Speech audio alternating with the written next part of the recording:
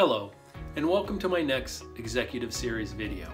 Our topic is design review. Aaron Snyder here from Quality Systems Explained, where we make quality systems simple for you. If you're new to my channel, please hit the subscribe button. If this is the first Executive Series video that you've seen, please go back and review the introduction. Check out the video description below for links to any supporting information and for an outline of the material that we cover. In my Executive Series, we have a standard agenda which covers 4 areas. You can see those 4 areas in the progress bar below. Make sure you stick around to the end of the video to get those 3 bonus questions. Our requirement today, design review, comes from 820.20e and ISO 1345 section 7.3.5. Design review in 5 words. Systematically review designs for problems. You have to have a procedure that defines how you do your design reviews. That procedure must document at which steps within the design and development process we do design reviews, who has to participate in the design reviews, and what records we need to produce during the design review process. What's really important is that we focus on who participates in the design review. Everyone involved in that design stage being reviewed. We must have someone who's independent, and then we must also include any needed subject matter experts or specialists that are needed to understand that product. The participants in the design review have to be trained on your design and development process, and they also need to have expertise in your product or some part of the process that's being reviewed.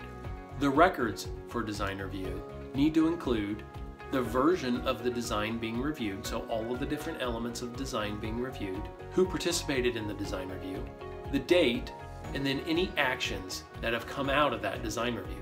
So how do I know this is working? Well, first, we have enough design reviews to ensure that the design is adequate. It should be 3 or more throughout your design and development process. Second, you have the right people, the right participants in each design review stage.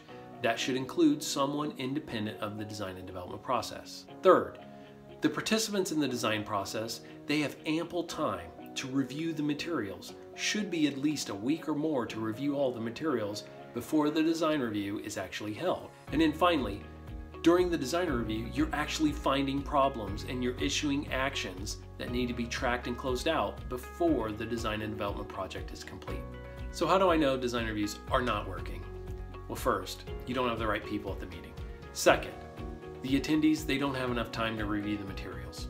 Third, the attendees, they don't find any problems.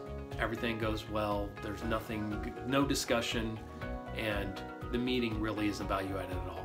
And then finally, you don't have adequate records of the actual design review meetings. Now for the bonus. Do we have any requirement in our process to circulate the materials for design review before the design review meeting? Second, actions issued at the design review. How are those tracked and managed to ensure that they are all addressed before a product launch? And then finally, if I'm looking at a specific project, your first question should be, who is the independent reviewer?